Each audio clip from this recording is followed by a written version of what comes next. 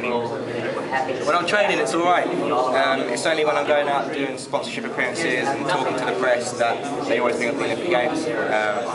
So when I'm in my little box gym at home and I'm training away, the last thing on my mind is the Olympic Games. I'm concentrating for the next target. This time it's been the World Championships. It's only really when I talk to people like you guys that you say, you never see Olympic Games and all that. So yeah, I mean, it's quite easy in terms of training and having to deal with expectation coming up.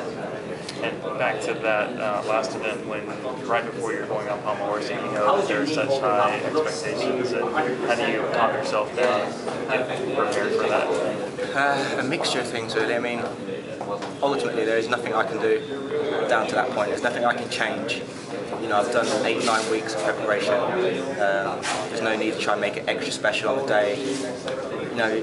That's it. And that helps a lot, knowing that I can't do much to change it. If I fall off, I fall off. Pick myself up and get ready for the Olympics. If I don't, I'll be fine. And we go on from there. But everyone deals with things in different ways. I stick a t-shirt in my head, I go through my routine, and just kind of get myself together. What other events do you hope to help Great Britain on? Going towards the Olympics, smaller teams, you're clearly an asset on pommel, but what other events are you working on? I've got a few things in the bag. I mean, I've got a knee injury, so I don't really do too much floor involved. But I'm ready to do rings. I'm getting quite strong at rings.